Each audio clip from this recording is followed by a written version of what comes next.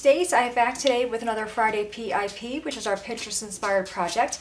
And today we are making a one sheet gift box. You can make this either using a 12 by 12 piece of cardstock or a 12 by 12 piece of double-sided paper. I'm choosing to use regular cardstock. I find whenever I'm making a box, I like using a piece of cardstock as the base. And now we're going to bring in a scoring board. If you don't have a scoring board, you can just use a ruler and a stylus, or you can use your regular paper trimmer and score where you'd cut. Alright, so let me grab a little paper here. Alright, so we have the inner scoring board. We're going to first score this at 3 inches and then at 9.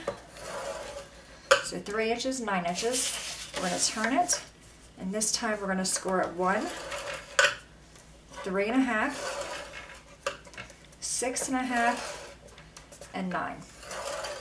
So it was 1, 3.5, 6.5, and then 9. We are now done with this. We can set that aside. I'm going to grab my bone folder. I'm going to crease along all those score marks that we need.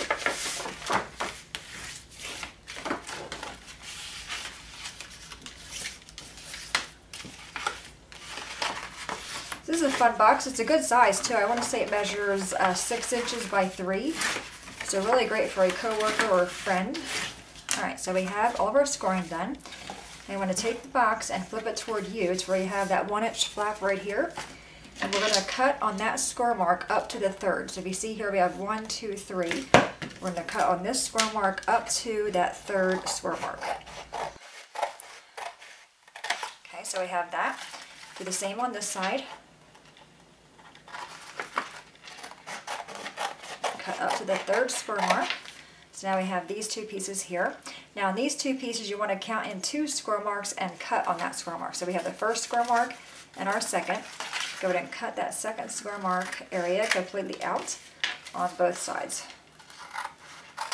Okay, so now we have something looks like that. We're now going to flip it around and cut on these score marks up to the 1st score mark. Okay, so it looks like that. And then we have this side as well. Okay, and that quick our box is done. This is the sides, so that goes in like this. Then we have the front, the back, the top, and then the top flap like that. I'm going to flip this over and add some paper. Now if you're using double-sided paper, of course you don't need to do this part, but I like adding paper to it. I have, this is Stampin' Up! Paper. I don't even know what this is called. This is 2 3/4 by 5 3/4. And we need 2 of these. One's for the front and one is for the back. I'm going to glue these guys down. You could also stamp the entire piece of cardstock and make your own pattern on the box. I like doing that. Alright, so we have that one there and then this one here. And again, these both measure 2 3/4 by 5 3/4. Alright, now we have one more piece here. This is for this piece right above that 1-inch score mark. And this is 2 1/4 by 5 3/4. And this is going to be the top of the box. We're going to put that there. I think it would look nice as well if you ink the edges. Alright, now lastly we have our 2 side panels. We need 2 of those. These are 2 1/4 by 2 3/4.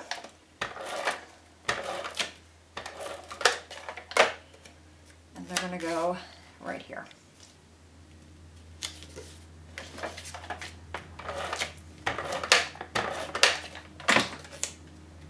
We're going to put the other one right here.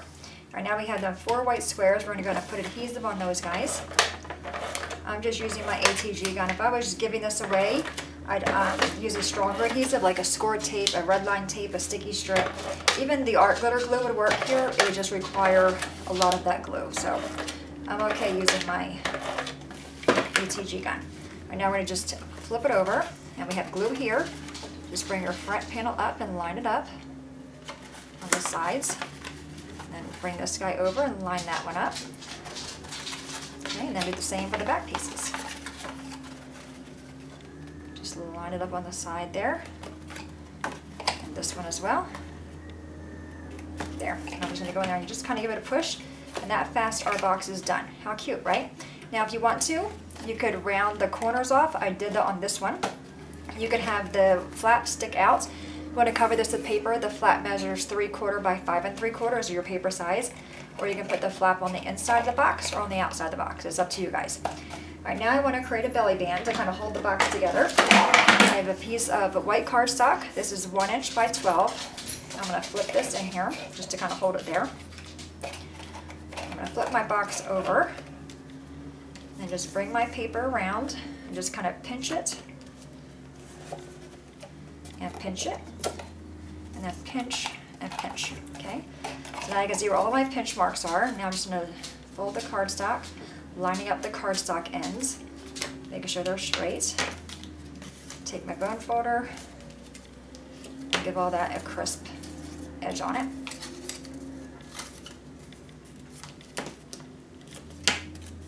And then this guy right here, and we should be good. Okay, I'm going to dry fit it first. Just make sure we were okay on our scoring.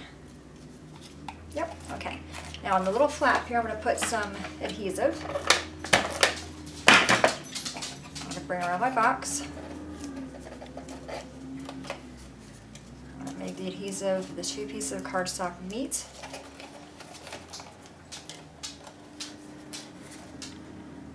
Like such. I don't want to be too tight. Just enough to where I can make them touch. Oh. Get that on there, and I'm going to kind of give it a little squish here. I'm going to push the lid in and then just kind of fix that. A little off right there. Just give that a nice little pinch. Okay, now that we've fixed our box, we can slide that off and on. All right, so we have our belly band done. I'm going to fix my glue here. All right. If you want to, you can also cut a notch right here, just like use like a little half circle punch. And cut a little notch there for your thumb so you would know where to grab the box, but we're okay doing this. I'm going to put the seam of the belly band on the bottom. And we're going to close that up. All right, now I'm going to do a little bit of stamping. I'm going to use that same piece of cardstock that we cut off the edge. And the stamps that I'm using is from Maybe Made It. It is called Sweet Stuff. I'm using the one that says Sweet Treats for You. Really fun little one. I'm going to grab my block, and I'm using Stampin' Up! Tip Top Taupe ink. Oops, and I just got ink on my finger. You ever do that, open the ink and your finger goes right across it? I am known to get inky. Alright, so I'm going to ink this guy up. I'm first going to punch this out. I'm going to use this tag shape punch. That'll fit. Okay, ink that again, and then kind of ink on this one, or stamp it on a little bit of an angle. Straight down, straight up, and it looks like that. Okay, super cute. All right, we're going to close this guy up, otherwise the other part of my body will go on the ink pad. All right, now I'm going to grab some foamy things, and we're going to use probably 4. Okay, I'm going to give them a squish. Now, you can leave it like this. You can put this on the front or on the top. But I think it looks kind of plain, so what I went and used is this twine. I'm just going to cut a chunk of this off. If I had the paper, the Tip Top Taupe paper from Stampin' Up, I would use that. I'd probably make that like 1 1/4, then put my white on the top of that one. But I'm no longer a demo, so I don't have a need to order a Stampin' Up product. All right, so I'm going to just take this twine and kind of wrap it around on that white. You can also use ribbon here as well. Just so it's not so boring on my white layer. And I'm going to hopefully tie this into a bow.